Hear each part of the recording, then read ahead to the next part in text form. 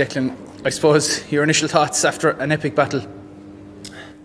Sure, absolutely over the moon. Like, there was a serious titanic struggle at times there trying to get over the line, but like, just sheer elation. At this stage, it's, should we say, it's a dream come true every year, but it really is. Like, I suppose a lot of work and time and effort and commitment goes into it that it makes today, like, I suppose, so special for our group, and we've created something really, really strong now in the last few years, and I suppose very proud of the boys and how they dug deep there at the end, because they had to. Like, I mean, Kilkenny came at us with absolutely everything, and we had to be, I suppose, relentless in everything we tried to do for a finish. But just, she's over the moon now for absolutely everybody. I suppose we were dealt a few blows throughout the year, and even last week with Keane, I suppose, that I suppose the group just rallied together and just, I don't know, just out of sheer stubbornness nearly got us over the line. Like, yeah, that stubbornness, the response to the Kilkenny goals, every time they got a goal, I think Limerick got the first score back every time, so it was kind of, eating in straight away to those goals.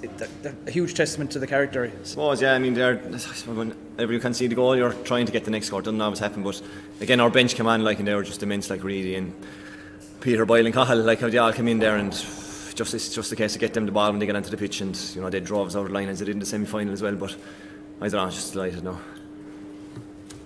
Declan, Kilkenny, you were well on top at times in the first half. You looked like you were going to pull away, but they kept in the game. They kept plugging away at it, and you could never say you were safe at any stage. So, while obviously disappointed from a Kilkenny point of view, huge credit to Limerick that they were able to answer Kilkenny every time Kilkenny got a score. Limerick came back and got one, and just kept their. And also got level a couple of times, but Limerick were always that little bit ahead. Yeah, I suppose we built up a couple of leads, maybe of 5, 6, 7 points at times throughout the first half and into the second half. But Kilkenny haven't won so many All-Irelands by just rolling over. Like, they're just relentless, as I said, and they keep going and keep going and keep going. And they came with everything, like, and we were under savage pressure. Like, they were just winning balls they shouldn't be winning, and we weren't winning balls we should have been winning. But this testament to Kilkenny. That's why they are the team they are, and the team they have been over the last forever, like, I suppose. And why they've won so much. But like, we've learned a lot from Kilkenny as well, looking at how they play and the sheer intensity that they bring to games. It's just relentless stuff from them, and the physicality and obviously the skill they have. Like, it was never going to be an easy game today, and I think lads are knackered there at the minute, like, but just overjoyed as well. Martin Keown got the second goal in the second half. What were your thoughts at that stage?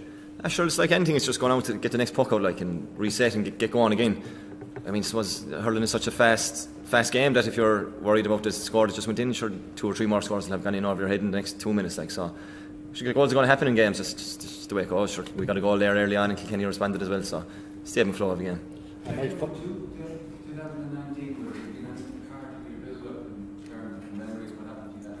No, I wouldn't. I suppose the big thing was just in 2019.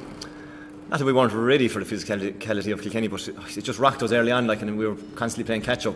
So I suppose having that under our belt from 2019 stood to us, but it wasn't a whole pile of talk about it, to be honest. They're probably, like, it's 3 years ago as well. A lot has probably changed in those years, and different people have come in and out of panels. So, like, next year again it'll just be totally different if the teams meet. So, but maybe from the physicality point of view, we might have been more honed in on it. How important was it for this group of players to beat Kilkenny in an All-Ireland final? Sure, like, I don't know, like, I mean, in All-Ireland finals, if we're there, it's sure we don't choose who we play, like, you know what I mean? It's whoever it is, we have to try and beat them. But I suppose Kilkenny are, have been, and probably still are, the kingpins in hurling. So I suppose maybe for other people who've questioned Limerick over the years that they haven't beaten Kilkenny to win All-Ireland, maybe it'll quieten a few people that way, I think. But for us, we're just, whoever we're playing, it's try and give a performance and win the game.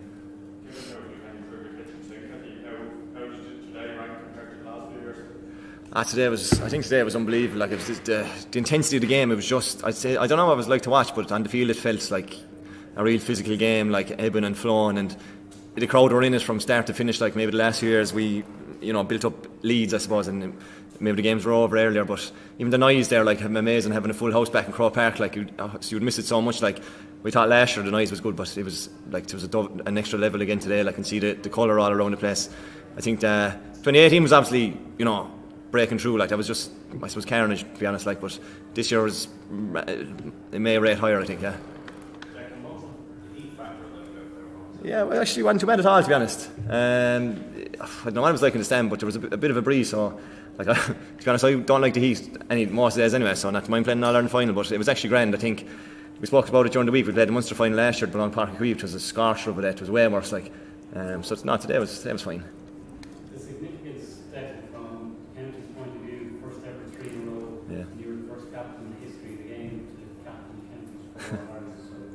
Yeah, sure. I don't know what to say about those questions. The 3 in a row for the group is a serious achievement. Like, it's the standard of hurling in the country is amazing, and to be able to, I suppose, back it up year in year out is, you know, a testament to the lads and the hard work. And I suppose the hunger that's still there in the group. It'd be easy to roll over and say, we kind of have enough now and let somebody else do it. But there's great hunger there and drive on. Like,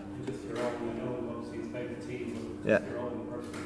Yeah, sure, look, it's a nice achievement to have, but it's funny as a player, like, you kind of just, your job is to do the job for the team, like, and individual accolades or anything like that they're not irrelevant, but when you're still playing, they kind of are, like. So look, I'm overjoyed as for the group and everyone winning, and obviously it's a nice piece of history for me, but it is always about the group, and it has to be about the group, otherwise we wouldn't be where we are. Declan, how have you found the shortened season and in that with Kane? You know, maybe you've got back, it was pushed back a couple of weeks. No, I wouldn't say so. I don't think it would have, like. But I think the shortened season is fine. Like, I think players are, I suppose, so fit now that they can play week in, week out if they want to. Like, and the 2-week break from the semi-final final is fine. I suppose we had the 4 weeks from the Munster final to the semi-final, and it worked out fine for us as well. So I do think the shortened season works better. I know, talking to my club mates, they're delighted to know when they're playing. I think we're back next week, so maybe to go spread that break out a small bit more. But in terms of the inter-county season finishing in July, I don't see any issue with it.